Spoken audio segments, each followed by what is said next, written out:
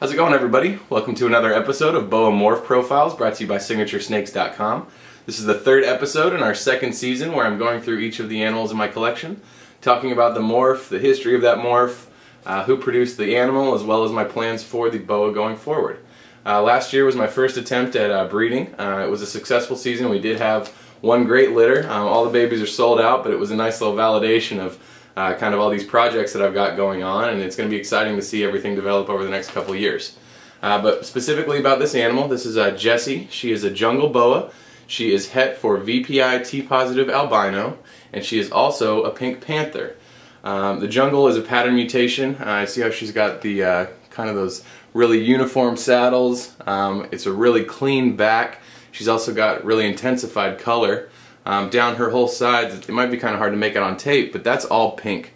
And when I say pink, I do mean pink. The pink panther trait kind of popped up alongside the VPI T positive albinos, and it looks to be a co-dominant trait where parents can pass on the actual genetic, I guess, mutation to their offspring, but what it causes is a real explosion of pink color throughout the animal.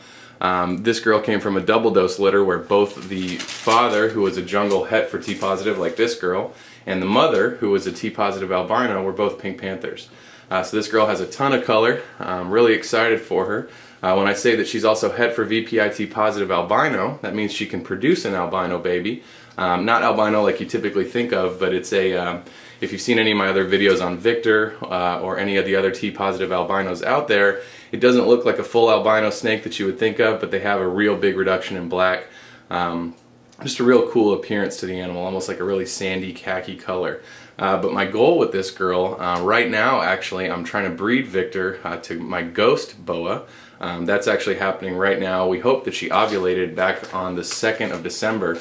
So maybe in March we might get lucky and see some babies. But what I want to do is take a male from that pairing, who would be hypo, het VPI T positive, and het anery, and breed to this girl. If I'm lucky enough to get that far, what I would get, or hopefully get, are some VPI T positive Sunglow jungles that are also possible het for anery. Sorry about the phone. But either way, a very exciting pairing. You can see just a really beautiful animal, lots of bold color, crisp pattern.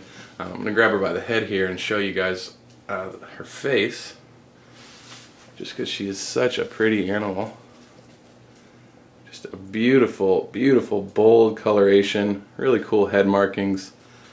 Let's see if we can see her eyes.